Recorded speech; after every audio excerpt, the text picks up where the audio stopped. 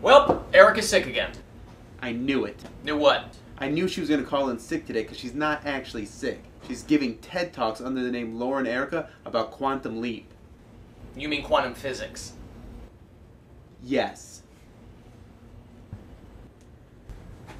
See, look, it says right here on the TED Talk website that she's giving a TED Talk today.